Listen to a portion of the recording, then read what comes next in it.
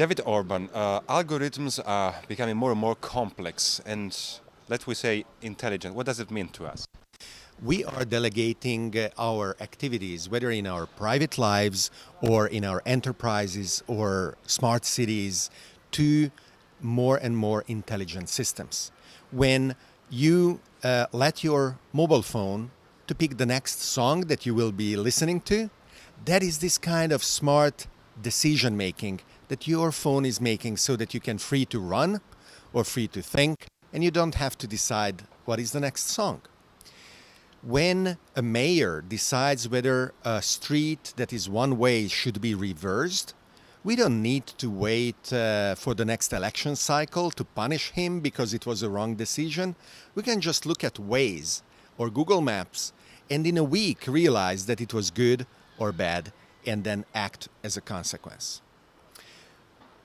And we define artificial intelligence really this strange set of things that we cannot do.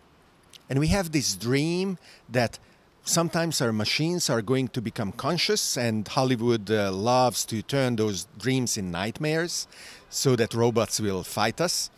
But it is the case that smart algorithms don't need consciousness and awareness to be extremely powerful already.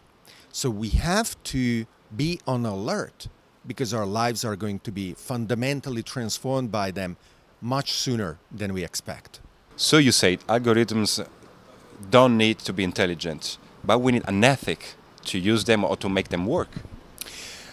There is an evolution in our technology, and we derive value from that evolution.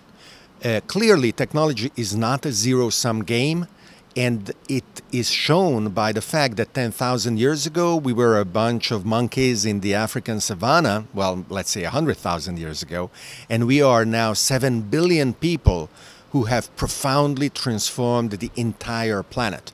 The Nobel Prize winning chemist Paul Crutzen calls our geological era the Anthropocene.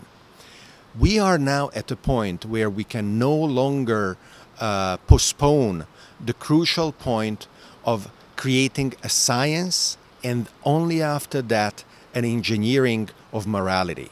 Bronze Age clay tablets are not enough to tell us what is right and wrong when we delegate decision making to machines, and we have to be able to have a very open, deep and broad conversation, whether it is in corporations, whether it is in policy-making bodies and organizations like governments or parliaments, or by smart and outspoken individuals of how to create this global civilization together with our machine friends that we can rely on and then swarm out in the universe. Fascinating. Thank you.